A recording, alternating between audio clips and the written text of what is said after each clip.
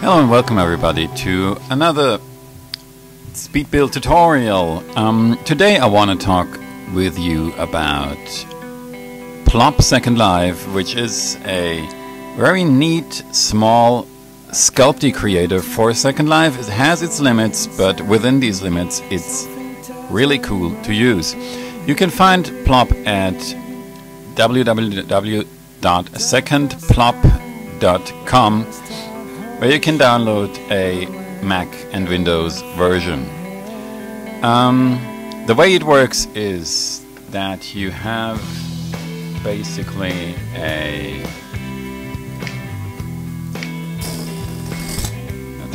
new canvas. A canvas on which you can draw, and the drawing will be converted automatically into a Second Life sculpt. Limitations are that the sculpt must not have a hole, and it cannot be in several parts, so it has to be one object in itself. I want to demonstrate how this works with a beetle. There's a very nice filter forge filter which is called Beetle Collection.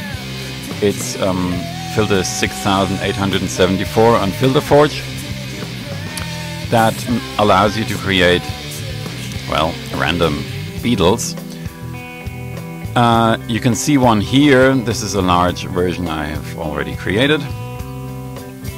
Now what we need to do is to save this beetle with transparency included, so I'm gonna save it as a TIFF on my desktop. Let's call this beetle. Include transparency must be checked.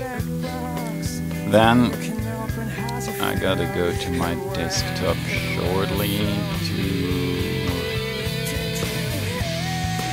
open the beetle and save it as a PNG. I can't save it as a PNG because my Filter Forge version is a standard version, but I can convert it to a preview. Alright. And then what you do is we drag the beetle PNG into the Plop window, and it'll show there where you position it and click on OK.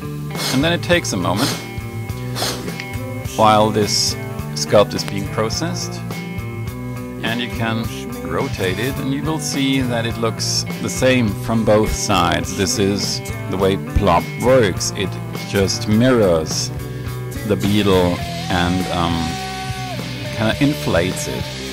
So this only works good with very simple objects that kind of look the same all around.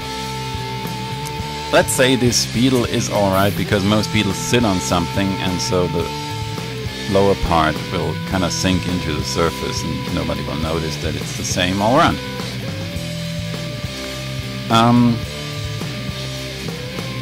When you are satisfied with it, you click on this arrow, which will export the sculpture map named, let's give it a name, let's call this beetle again. Again, it will process it, which takes quite a bit depending on your graphics card and processor. And when it's finished, you will find in your documents a folder called Plop Second Life, wherein you will find two textures. One is the beetle sculpture and the other is the beetle texture. Beetle sculpture is the sculpt map. Beetle texture is the according texture for the beetle. So let's log into our Second Life and have a look at how it looks in world.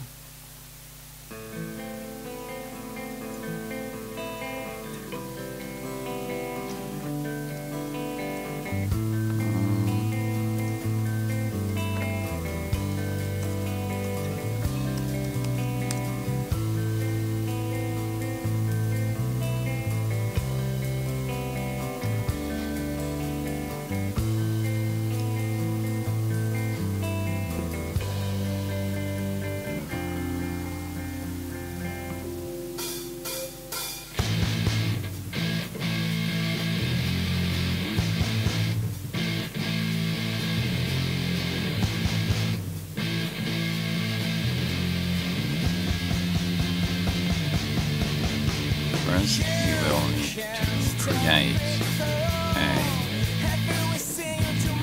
fun place that's not so crowded.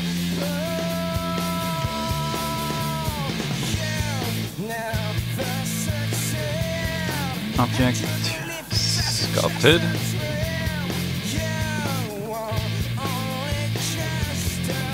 We have to upload both the textures from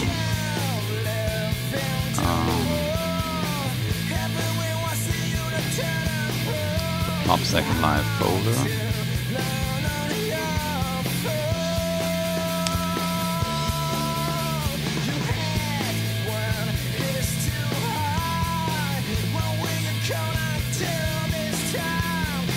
We drag the sculpt map into the sculpted window and the texture map into textures,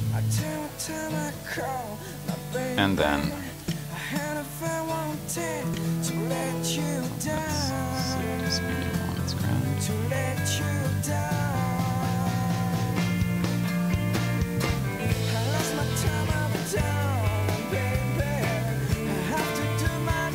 Change stitching type to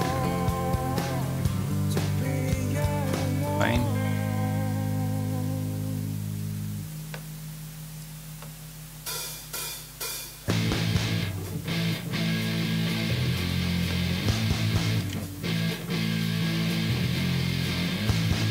And there we have our beetle, made with Plop, used in Second Life. You will see that the quality of the sculpt depends on the kind of texture you use or the kind of model you want to create.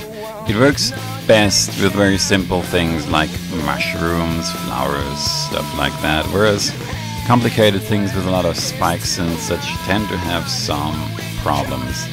So nonetheless, it's a fun and nice tool to play with. Thank you very much and see you soon.